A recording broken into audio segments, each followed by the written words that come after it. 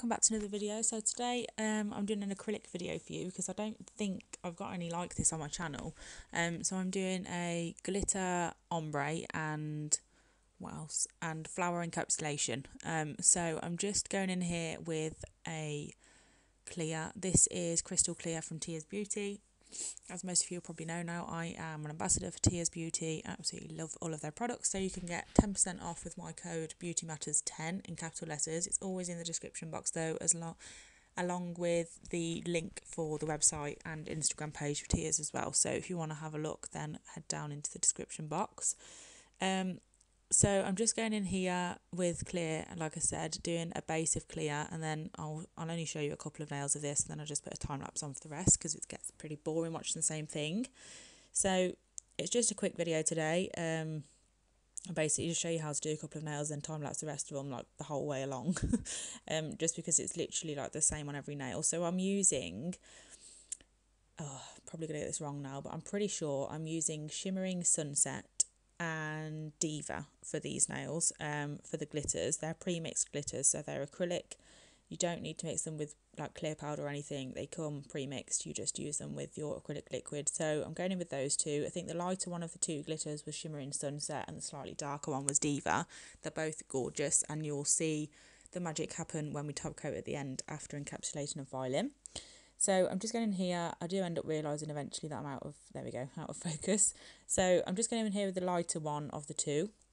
I'm just doing alternatives basically. So the lighter one on this one, then Diva on the next one, back to the lighter one, then Diva, blah, blah. So just going on like that. And then I decided that I was going to add some dried flowers to this set and encapsulate those on two of the nails, because every time I ask my mum what she wants, she always asks me for a full set of like milk bath, like dried flower nails, and I'm like, no, you're not having a full set of dried flowers, it cost me a fortune. So she's never been able to have them, and every time she has a full set, every time she has a nails done as well, she always asks me for ombre, and she never, like, whenever we book her an appointment, we automatically assume that she's going to have a gel polish design infill. So obviously I just file off the colour, put a new fill in the gap with, well, basically infill with acrylic, and then obviously file, new colour, new design. So that takes me less time than it does a redesign, because obviously with a redesign I have to file down to the clear base, then do my design again. So yeah, I never book out a redesign for her because she never asks me to, and then every single time it comes to it, she just happens to want an ombre. So this was a new set, so we just thought, you know what, of all the times to get it done, let's just do it, because yeah.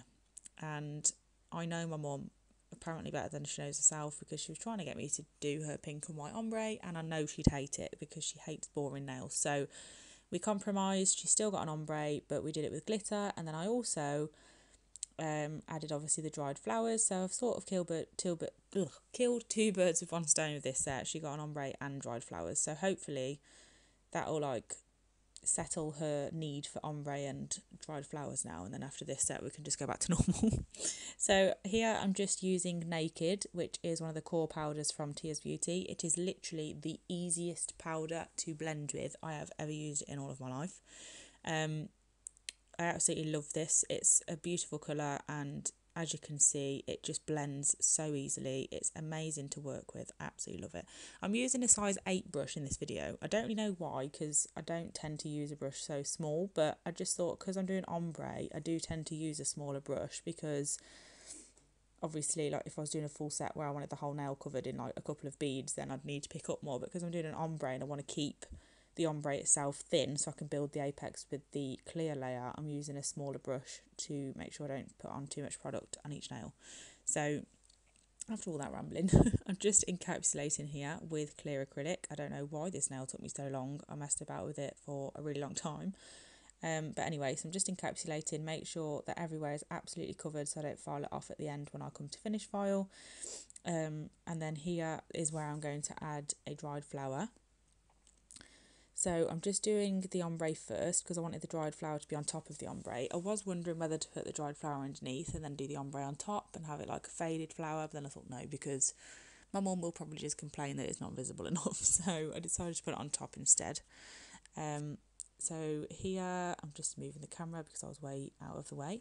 I'm just popping my naked acrylic down again to create that blend. I'm not too bothered about a perfect blend on this one because the dried flower is quite big and it does cover up quite a lot of the nail anyway, so it's not really much of an issue if the blend isn't absolutely perfect. But as always, it was great anyway because, like I said, this powder is so easy to blend.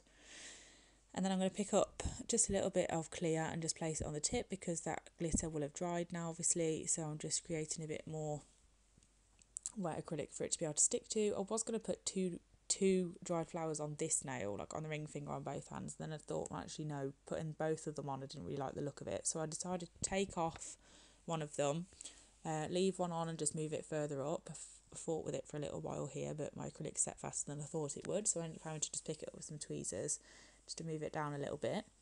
And then I used the other dried flower for the middle finger, so my mum got 2 nails of a dried flower on instead of 2 flowers on one nail. That was a really, really long ramble.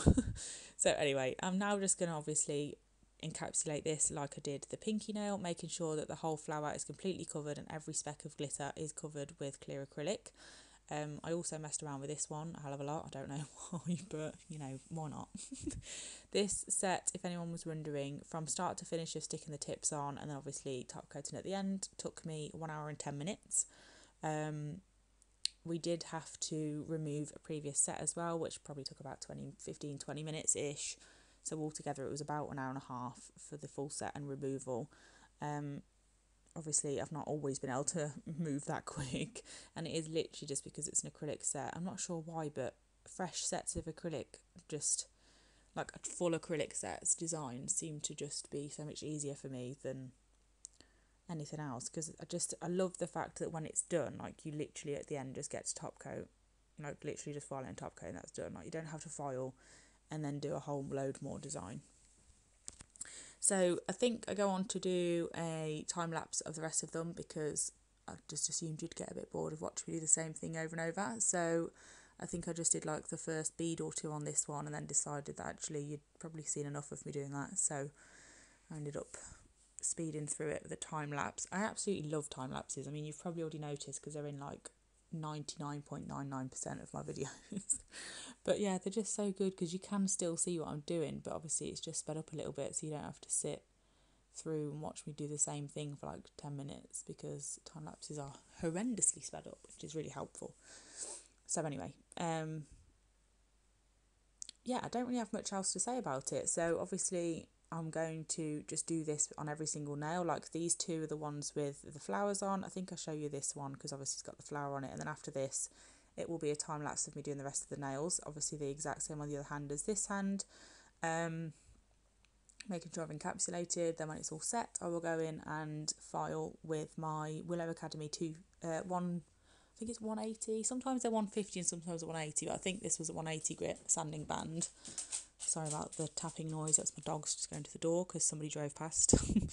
So yeah, I go in with my e-file with my I think it was a 180 grit sanding band from Willow Academy to refine. That's the good thing about, like, it might look like I mess around with my acrylic quite a lot, but that's for a reason. Like obviously the more close to perfect you get your application, the less filing you have to do, and I hate filing, so I'm happy to not have to do a lot of it. So once I've done that, encapsulated all of them, refined, like just gone around the free edge really quickly with a file just to get that shape back nice and crisp, I will then top coat and I'll meet you back here for that because that is the best part.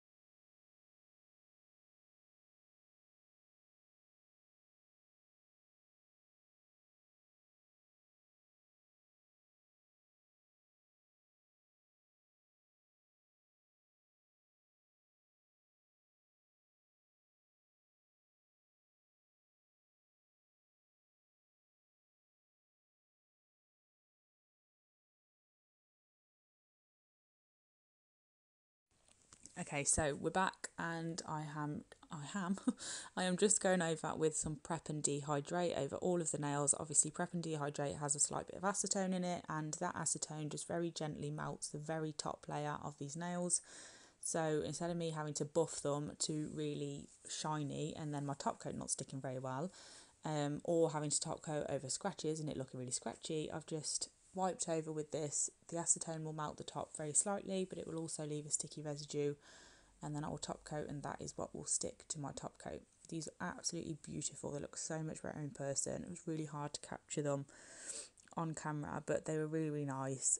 Very different from my mum. She's usually quite out there with the nails and likes quite crazy in your face bright colours, but I think she's going to wait until the weather's not quite as dull for those. So anyway, I really hope you enjoyed this video. Thank you so much for watching. I've added a couple of photos at the end. They were really difficult to photograph because my mum's hands just really hate me when it comes to photos, and she thinks it's hilarious.